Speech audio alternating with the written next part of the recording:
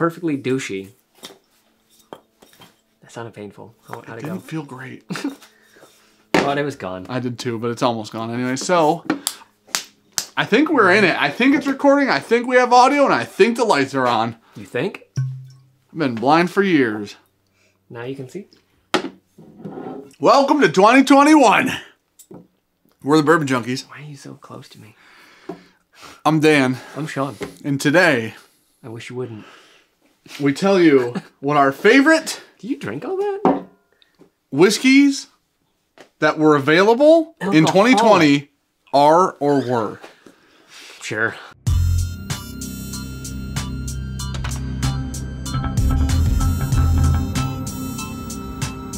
At some point, your rambling got us to where we need to go, I guess. This is a list of 10 bottles of whiskey There you go. that were all available in 2020 Yeah. that we enjoy. Yes. Most Good of job. them were released in 2020. Most of them. But not all. Yeah. Sean and I each picked one bottle I was gonna say, there's a little asterisk on there. that was our favorite bottle. We went towards what we just drank a lot of this year Yeah. when we weren't doing reviews or whatever. Just a bottle that we would pull off the shelf and just drink and enjoy. Yeah, mine's available. Sean's isn't. All right. Mine was very available this year. for us. Yes. So while you watch this video, Yeah. take a second Right below. out of this Thumbs up. 9.5 minute video. That is oddly specific. So short. You know what? Unfull screen. Just real quick. Pause. Unfull. Like. Subscribe. Going for there. Watch this. This works every time. Hey, did you guys know that there's a new sound when you hit like and subscribe? You check them out. YouTube just implemented them today. So let us say out loud, so you assholes don't have to leave comments, our opinion. So, bottle number 10. Thank you. Called it. That's for Casey Jones, you bitch. Ardbeg Wee Beastie. Literally a new addition to the line, full-time edition. Nice 5-year. Not limited. Scotch. And it's got red on the label, which just sets it off. Makes it better. Just sets it apart. This is Dan's low I child. love this bottle of whiskey. It's okay. It's a nice, cheap, peated Isla. It's okay. And that's why it's so good. What sets it apart isn't the whiskey itself. It's the fact that it's the price point it lives at. It's the availability it sits at. It's the red on the bottle, and the whiskey inside is also great. Sold me on it. Perfect. So we're gonna move to bottle 9. This could be a 9-minute video. It was quick. Nah. Bottle 9. Dan, this is mine. Maker's 46 cask rate. Hey, wait, real quick. Let's take into consideration availability of the things I said and the things Sean's saying. Go ahead. Pretty good. It's the best Maker's Mark bottle I've ever had. By far. I think this blew the doors off of the SE4 that came out, and I think it's way better than the RC6 last year. I mean, I agree with both those statements. I think it's $60. Pretty available. A lot of people had Maybe. it. Don't do this. I just said maybe. I'm not disagreeing. I think it's What is your problem? Just keep going. probably one of the better bottles in the Maker's lineup as a whole. What's better? What? I I'm gonna didn't stab say you. anything. You're real feisty tonight. Okay, it is my favorite Makers. I'll give you that 100% easily. Yeah. Favorite Makers. By far. The only reason I wasn't sure if it belonged on this list was solely based on availability. Listen, I think even if you don't love Makers, you could get into this I think this bottle. has the least amount of the Maker's funk that you That don't like. really that, floral grossness. Yup. It's still nice and sweet, but you get a little bit more proof. Yeah. It's delightful. Numero 80. That was Spanish and English combined. We call that Spanglish. There you go. So- Knob Creek 12. The Knob Creek 15 was on our disappointment list. Yes. Because it was over $100. Yeah, it's expensive. It took away stock from the ultra-aged store picks that were readily available at $50. Sure. And this was the younger brother, 12 years old, $60. Better too. Better. Literally better. We did it blind, and Somehow we better, liked the man. 12 more. This, okay, listen, you know what? You guys get upset because I weigh labels into it, but as a drinking experience, you got to take label into consideration sometimes, right? 100%. Unless it's blind, there's a label on a bottle in front of me, so I'm going to take it into consideration. And we're suckers for marketing. Yeah, so we are. Listen, marketing's real because it actually works. That's how life is. People So, pay for it. number 1, labels drastically better than their old labels. Number Oh, yeah. 2, for some reason, the 12, this blend sits so much better with me than the 15 does. Let people see the bottle. It's fantastic, dude. So 100 proof. I like the 100 proof. This doesn't drink as hot. The 15 year drank really hot. Yeah. So bottle Number 7. Personally, one of my favorite whiskeys that I found out I enjoyed this year. This is the new batch of Sagamore Spirit Double Oak Rye. You have, what was in that glass before that? What was in that glass before that? Eagle Rare. Okay, now it's a bird rye. I you. Cheers. So this Sagamore Spirit so Double Oak, isn't it? We had the first batch and we didn't really like it. We weren't super keen on it. And I pulled this out and Sean basically called me an idiot. And this is different. This is the one from 2020. Okay. And it's fantastic, man. It's super sweet. It drinks like a spicier bourbon more than like an actual rye. Full rye, yeah. It's got that like almost toasted barrel quality with that nice little bit of rye in the back end. Yep. Like it's a little spice, but it's just kind of like warming butterscotch back beautiful. there. It's nice. It is warming. It's a nice warm drink. If you don't like rye, this might be a good place to get in rye, honestly. Yeah. It's like a $50-ish bottle sweet. too, and it's pretty damn available. So, number 6. Elijah Craig Toasted Barrel Rye Bourbon. What was that? Huh? Well, a lot of people on the other side of the fence with this, and that's pretty like just the way we go with Heaven Hill. Yes. We usually go against the grain of most people in the bourbon media sense, that the batches that they really enjoy from Heaven Hill, we don't. And the batches that we love, they hate. Listen, every brand has their own funk, right? Yep. So Heaven Hill's funk isn't for us all the time.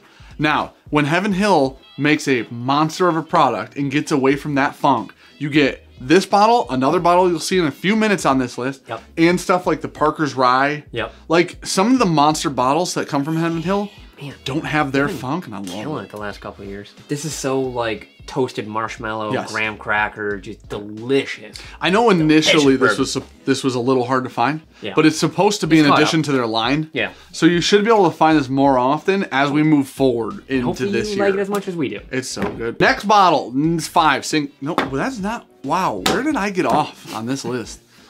Is that bottle 5? Feels like we've done 12 already. It's 5. There's 5 here. Yeah. So you start at 10, 9, 8, 7, 6, 5. We'll get here together. You got a little Chattanooga Rye. Thanks to Jacob Enriquez. Because otherwise we never would have tasted this whiskey. No. And it's so good. Did he send us the other Chattanooga too? Yeah. We've never had Chattanooga, and he was like, I know you guys give Tennessee whiskey kind of a bad rap. No, we don't. They do. Diddle. Tennessee does. He said they actually do make some good stuff. We're really big fans of the Chattanooga 111, the cast ring. Yes. And then we got this, and we're like, this is even better. This is amazing. It's not that expensive. No. It's from a craft distillery. You're supporting craft. It's a fantastic rye. It's got, they're like the most transparent distillery of all time too.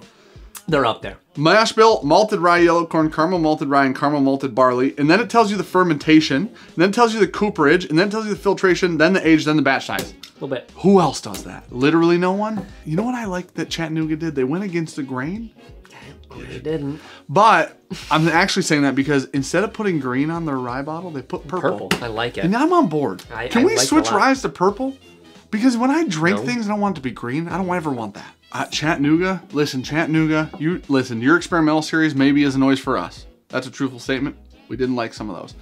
This rye and that cast strength are monster whiskeys for being anywhere near their age. They got real weird with it. Bro, listen now, they'll go out on a limb. Listen, they bought a tree, they're hitting every limb on it, all right? This whiskey is one of the roots now, and I'm a big fan. Fantastic. My gosh, my analogies tonight are... What? What? These are the wrong fingers to put together. I gave you, that's not even the shocker. Bottle number 4. Yeah, because we 4, 3, and then 2 and 1 are ours. Sam Houston 14. This is one. Also Sean's pick. Put it in the comments below. This was everywhere. This was a bottle that a lot of people were sleeping on. Yeah, it for really real. sat on shelves. Well, nobody knew what it was. No, and then it started to get more into the mainstream media of like how good these were, and like they just got bought up overnight. Okay, now, but I mean, Wes Yancey sent us our first bottle of this. Kentucky, which was a KY02. Yep, fantastic. These whiskeys are so good. They're sourced from Bardstown, which I believe is sourced from Barton. And what they're doing is super unique of doing 3 barrel blends for each state. So each state is different. We've had a bunch of them. They're all really, really good. So this is not a cheap bottle. It's around $100 to $150 range. But it's really good. But it is very good. And like Sean said, almost every state got them. It's going to be probably one of the best available-ish whiskeys I think you could have bought this year. So, bottle number 3. All right. Speaking of going against the grain on Heaven Hill. So technically this is our first place available of the year. Yep. Because the other two are like our personal favorites. Lunch Craig Barrel Proof. Yeah. C920. For us specifically, the C920. The best one. This one is going to be on our available list and probably the best of 2020. Yes. This was a monster bottle for us. This is one that we thought actually competed with Stags, if not better this year. Yeah. We'll see. Very well could be much better. Our favorite, like I said, was the C batch, but if you're a Heaven Hill fanatic, you generally like the B batches a lot. Probably like the B520 more. If you like a lot of heat and pepper, you like the A batches. Now, we put C here because as a placeholder because it's our favorite, but even if you can't find this batch, all the batches at $60 are so good. This one is at least an $80 bottle minimum. Hands down. Hey, Sean picked that one too. So if you guys have a problem with availability, just put the old Fire Sean emoji in comments. So last but not least, my favorite bottle that I found this year, Sean's favorite bottle this year.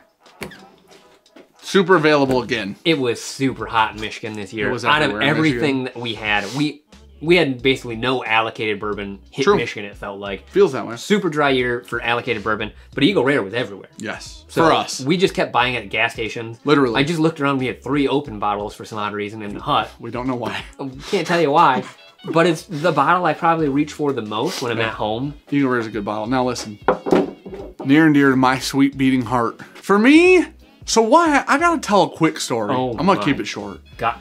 Anyone that's ever watched State of the Junkies. Oh, that's true, Mike. So, okay, real quick. Austin Hubbard sent a Redwood Empire, I think batch 2, this year. Yeah. Along with a lot of other bottles. So he sent Bourbon Santa Claus. He sent a Redwood Empire to us, and we never had it. And I opened it and went, holy shit, this is incredible. Yeah. Come to find out it was a Burr Rye and it's finished and blah, blah, blah. So then I'm kind of on this Redwood Empire hunt. Like, I never even heard of them, and now I'm in love with them. Yep. Well, then I find out those labels are discontinued. Then I find out they have a whole new line with the greatest artwork in history.